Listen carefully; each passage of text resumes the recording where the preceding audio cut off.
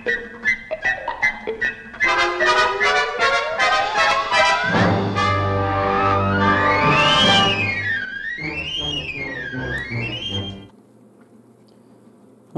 so we started work on the B9 robot. What we're going to do is have a sort of a daily entry. What we're going to try anyway. So for today's work, we're starting on the legs, because I'm still waiting for some electronic parts to come in. So, I mean, the instructions tells you to start with the head, basically, the head assembly. But there's a fair bit of electronics that need to go in that, so I'm going to just sort of play it by ear and do the parts that I can do without all the electronics. So basically, we're starting with the bottom, which I would thought would make sense anyway. So what we have is the soil sampler. You got the halves, and there's two end plates. So we're going to make two of those. Then you got these pieces that sit in the bottom of it, and then you got these sort of vinyl pieces that connect into those, and these knee hinges. Okay, so what we've done, we've cleaned up and glued the two center halves together. This has the door, the opening door for the soil sampler, which I'm not sure how I'm going to use that yet, because I think it's pretty much like you have it opened or closed, but even though it's hinged, but the soil sampler that comes out, so I have to work that out what we're going to do, but that's not a big deal. Actually, that's just here, so I'll just clean that up, bit of putty work on it. I went a bit heavy on the putty today. But yeah, so we have that which sits in behind that little door. What I've done underneath, on one side we're going to have the battery compartment, and on the other side we're going to have where the speaker sits for the sound. So this is how I'm going to be powering it. I've got one of these sort of three 1.5 volts containers, compartments, whatever it is, and it pretty much fits exactly in there. So I've added on the foot piece, I've added a couple of magnets and some paper clips there. This one not closed now with all this putty everywhere, but basically it'll sit like that, and it's going to be underneath anyway, so you won't ever see it, but it's just a bit of extra, so it won't come out. You should be able to pull it out, so it makes it easier to change the battery later. So I did that on both sides, even though you probably won't need to tamper with the speaker, but the reason is I thought I've got to do it now, otherwise we'll be able to do it later. Just in case I end up putting the batteries on this side and the speaker there, because of the way the soil sampler works. You know, if it needs to move up and down, it might interfere with the battery compartment, with the battery holder, I should say. So yeah, so that's that sort of thing done. The rest of it was just cleaning up. I mean, these pieces here, nothing to them. They fit like a glove, basically. Yeah, I think I can even do that with one hand. No problem at all. The side pieces, on the other hand, that's a different story. These basically cover that. Now they had these sort of pin and socket, or pin and tab, whatever you want to call it. And what would happen is when you put these two things together, you see it in between, and it just looks goofy.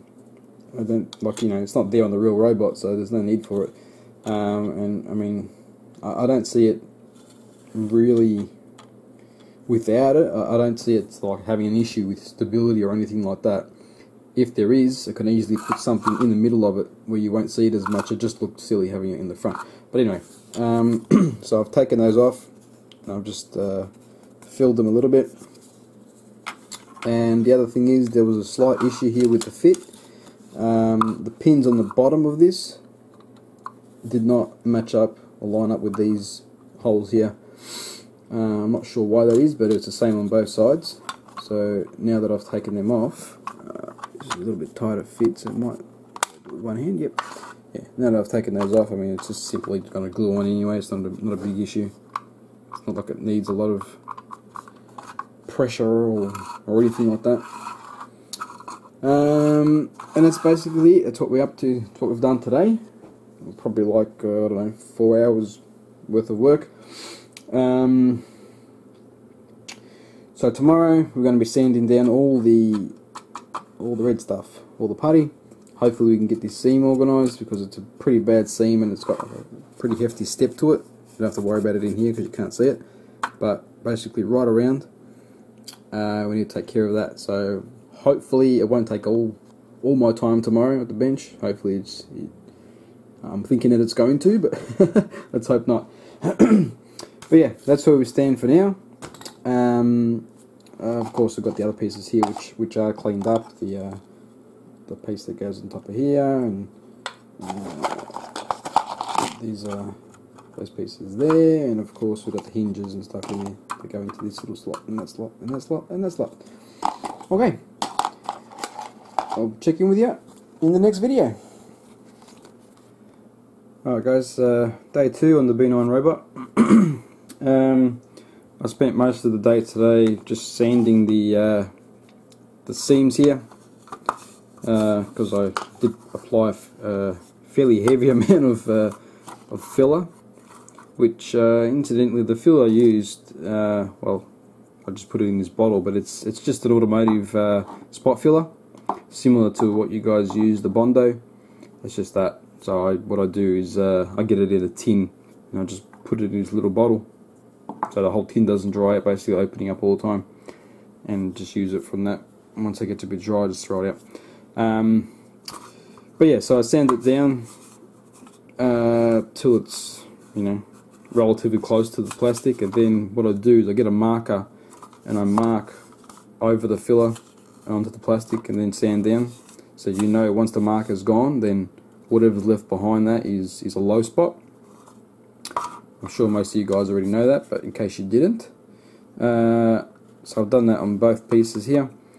And what I have done at the moment is I've used this liquid surface primer from Tamiya, which is basically, you know, a brushable primer, but it's a little bit thicker.